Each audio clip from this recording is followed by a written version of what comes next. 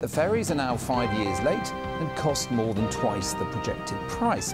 The Auditor-General in Scotland was unable to review crucial documents. Welcome and see if things move as fast as they did last month. It was a grim programme in September.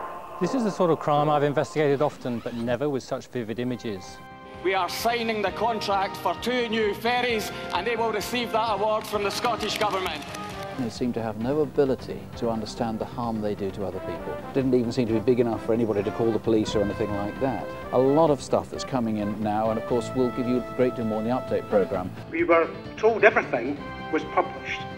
Numerous investigations later, the BBC discovered new, quite devastating information.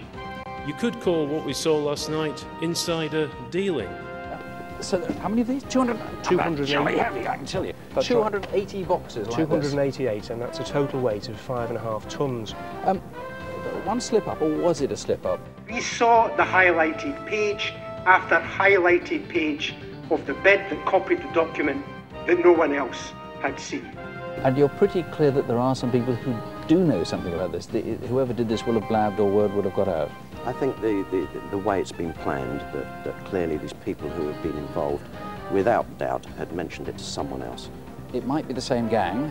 Here he is coming towards the security camera. Our reconstruction created a huge response.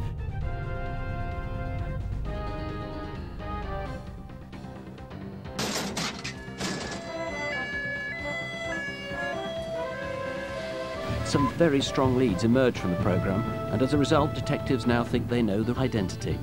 A big kid did it and ran away. Not at all. Well, who did it then? I didn't say don't go ahead. That is not to say I was the minister taking the actual decision. A quick reminder of some of the faces that we've shown you tonight. Other numbers are on CFAX page 621. Rest assured, we really are on the way to cracking several of these crimes, so don't have nightmares. Do sleep well. Good night.